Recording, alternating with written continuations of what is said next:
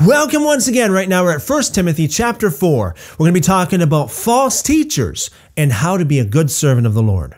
Paul goes on in his letter to Timothy saying, "But the Spirit says expressly that in the later times some will fall away from the faith, paying attention to seducing spirits and doctrines of demons, through the hypocrisy of men who speak lies, branded in their own conscience as with a hot iron, forbidding marriage and commanding to abstain from foods which God created to be received with thanksgiving by those who believe and know the truth.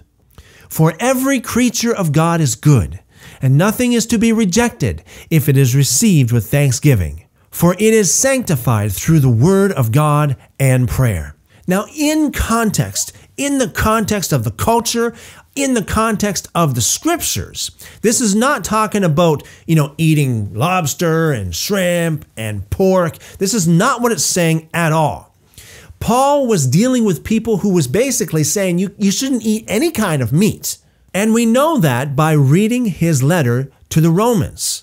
Paul is not exhorting anybody to eat things that God said not to eat, okay? We know that God's word, which includes God's law, is eternal. And we know that if Paul ever taught anybody to disobey God, to disobey the Torah, there would be a huge riot. They would arrest him immediately and they would drag him before the Sanhedrin and they would charge him for violating the law. And we know that Paul didn't violate the law, neither did he teach violating the law. Check out my teachings on Acts chapter 15, Acts chapter 21, and Philippians, where Paul said himself, concerning the righteousness which is by the law, which is of the Torah, I'm blameless. So if he obeyed Torah and he told other people not to, that would make him a hypocrite. That would make him a double standard hypocrite. So we know in context, this is not talking about disobeying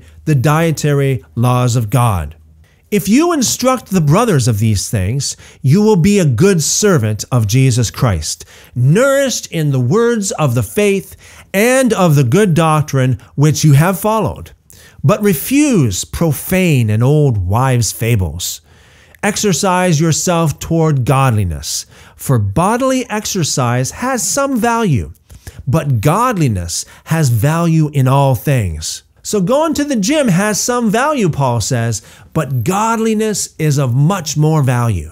Having the promise of the life which is now and of that which is to come. This saying is faithful and worthy of all acceptance. For to this end we both labor and suffer reproach, because we have set our trust in the living God, who is the Savior of all men, especially of those who believe. Command and teach these things. Let no man despise your youth, but be an example to those who believe, in word, in your way of life, in love, in spirit, in faith, and in purity, until I come. Pay attention to reading, to exhortation, and to teaching. Don't neglect the gift that is in you, which was given to you by prophecy, with the laying on of the hands of the elders.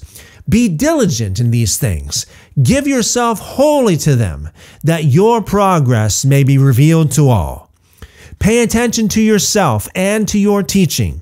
Continue in these things, for in doing this, you will save both yourself and those who hear you. Seek God while he may be found, and if you seek him with all your heart, you will find him. Call upon him and he will show you great and mighty things. Love you guys.